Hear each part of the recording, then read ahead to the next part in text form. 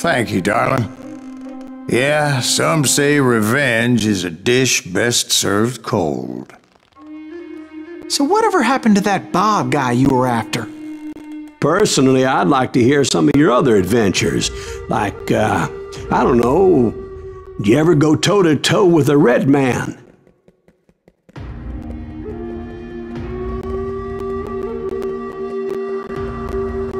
Yes, I did, Ben. I remember once I was after this renegade Apache, Grey Wolf. Strangely enough, revenge was also his primary motivation.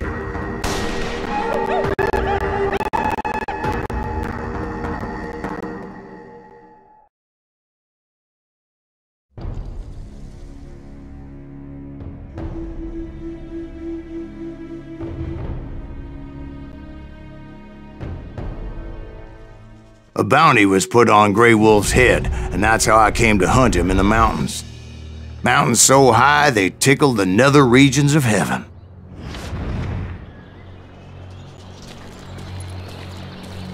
Grey Wolf was a Chiricahua Apache medicine man who had led a war party in revenge for a massacre against his people.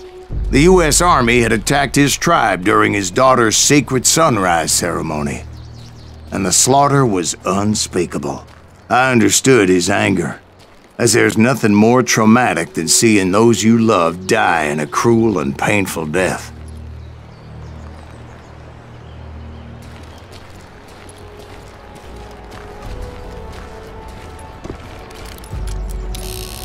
Right from the beginning, I couldn't shake the feeling that Grey Wolf was watching my every move. He led a band of young Apache warriors who wanted retribution and were more than willing to die for him.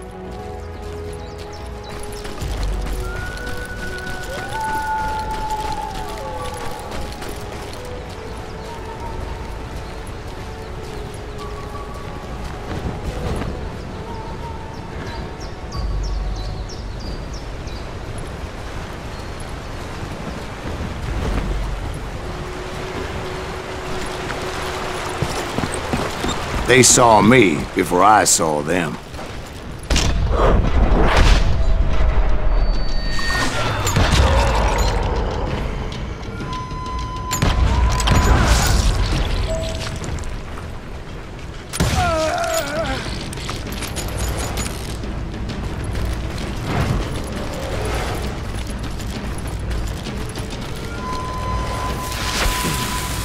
And it crossed my mind that maybe this wasn't such a good idea.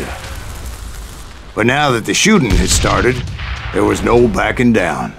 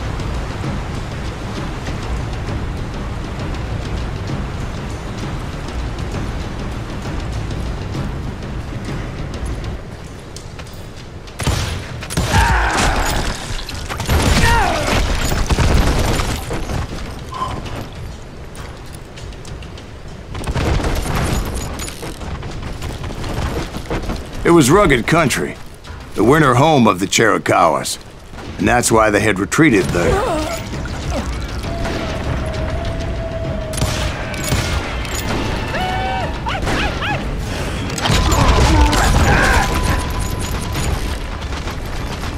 I admit to having some regrets about going after them the way I did. But then again, I got a lot of those.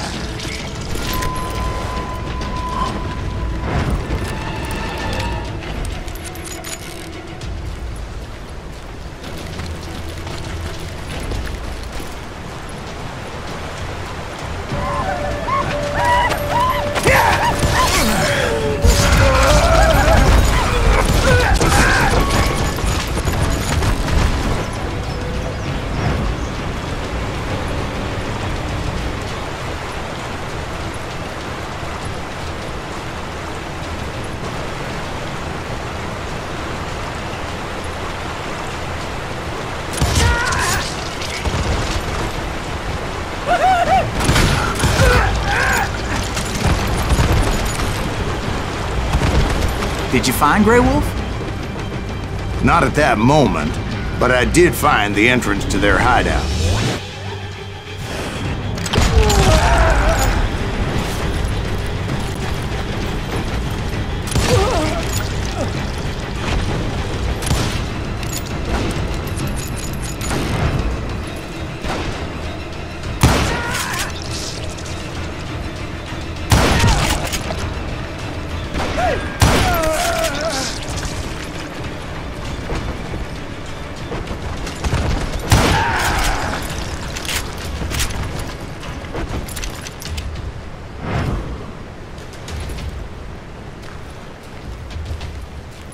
A deep crevice that led to a deeper cave. Don't tell me you went in there. Yeah, but it's not out of bravery so much as pure, angry cussedness.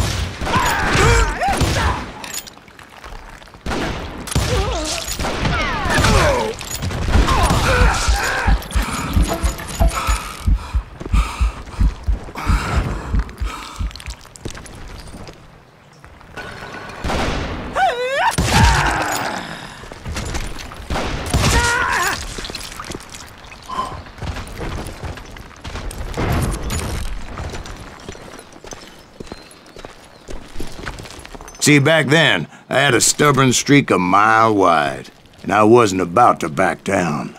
So it was like pitch black in there? Actually, it was pretty well lit, as they had torches on the wall.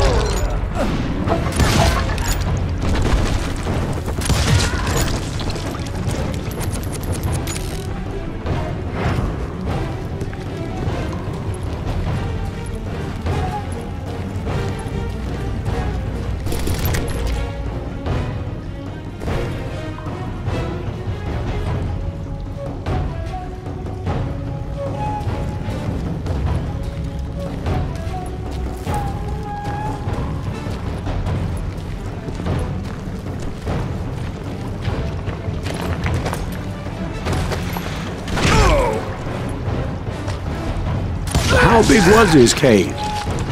Big as hell, Ben. Chiricahua had hid out there during the Indian Wars.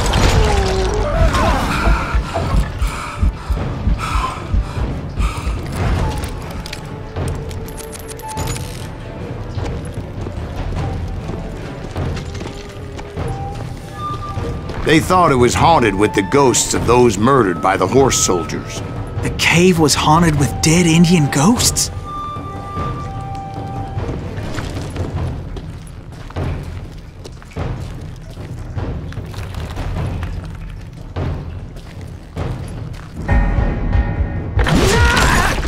To be honest, I was more concerned with the live ones than the dead ones.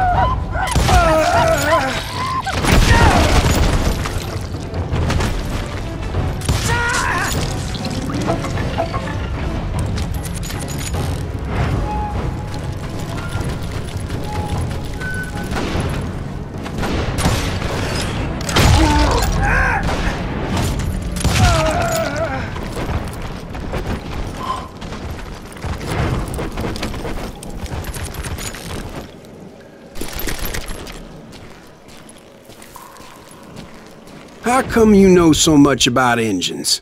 A few years back, I was married to two Mescalero women. At the same time? Yeah, they were sisters. Polygyny is traditional among the Mescalero. So what happened? Oh, I had to get out of there. Those girls never shut up. Both of them nagging at me all the time. Drove me half crazy. Haven't seen them since. No, I mean, what happened with Grey Wolf? Oh, well, I pursued him into the Cave of Death.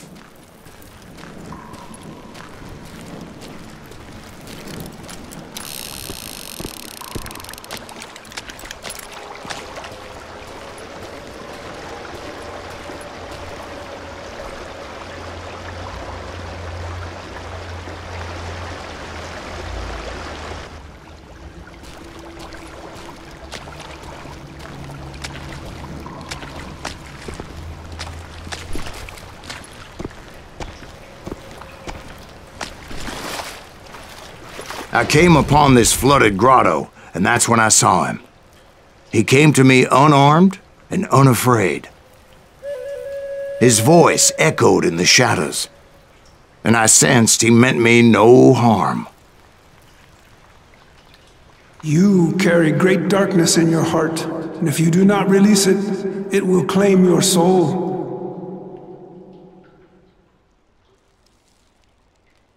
The sound of his voice put some kind of ancient Indian spell on me.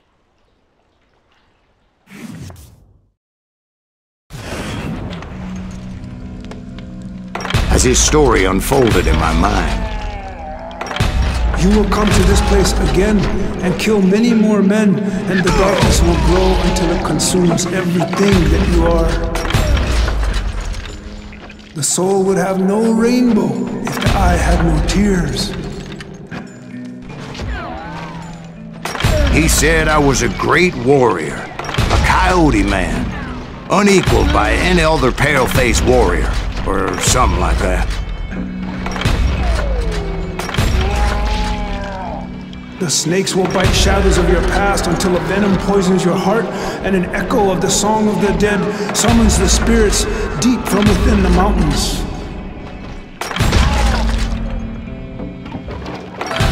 I didn't quite get what he was saying, but there was definitely snakes. And indeed, his warriors surrounded me and attacked me like hungry wolverines. They couldn't stop me, though, and Grey Wolf wasn't in the mood for idle talk.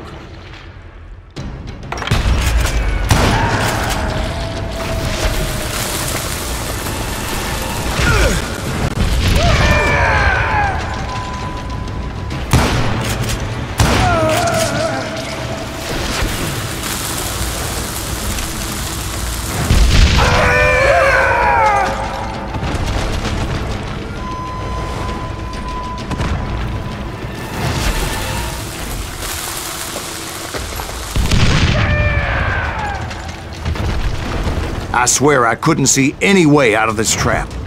But suddenly, one just appeared. Kind of like a miracle.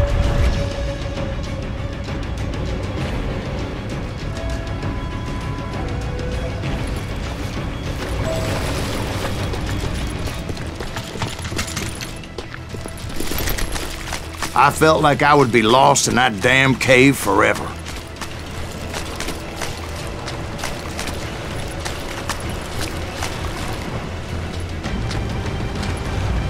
Finally, I found myself back outside, perched on the edge of a precipice overlooking a thundering whitewater river. To get where I was going required several leaps of faith, but no way in hell I was turning back.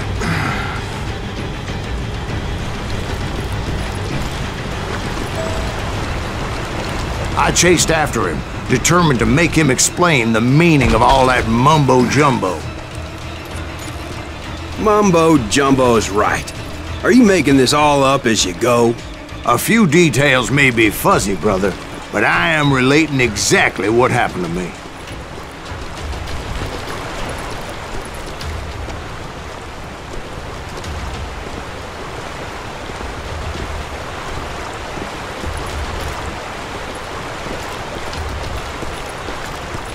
There were dozens of Apache warriors aiming at me from on high. Dozens? Well, maybe not dozens, but there was a lot of them. At least 3 or 4. Well, more than that, little lady.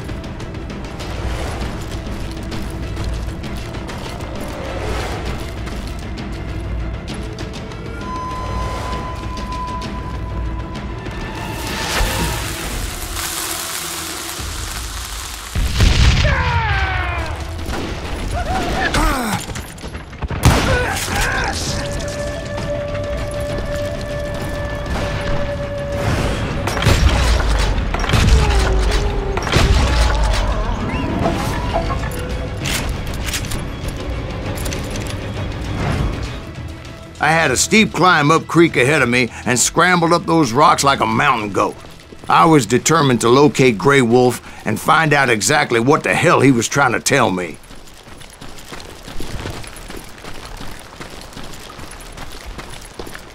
And wouldn't you know it, that crafty son of a bitch led me right into a trap. What kind of trap? Well, son, there had to be at least 100 Apaches surrounding me. 100? God be my witness. Oh, come on. Who are you kidding? Hey, I believe you. Come on, tell us how it ended. All right, but I'm not gonna drag this out. Where were we? You were surrounded by 100 Apache warriors. Well, I didn't take the time to count them exactly, but there were a lot of them.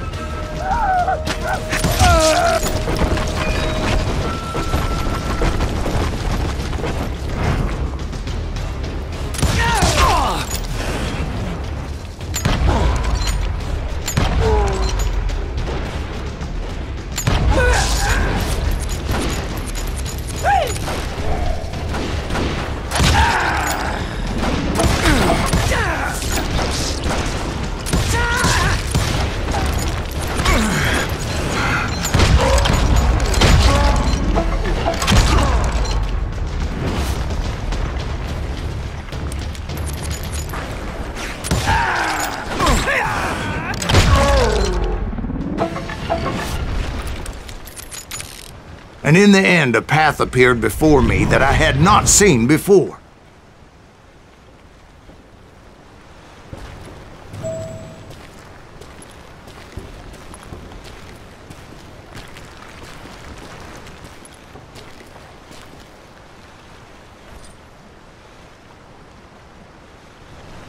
I followed it as I desperately needed to find out what Grey Wolf was trying to tell me. But it was like that son of a bitch disappeared into thin air.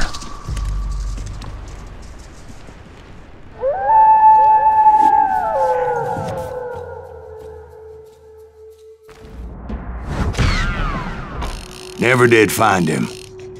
And never did collect my goddamn bounty.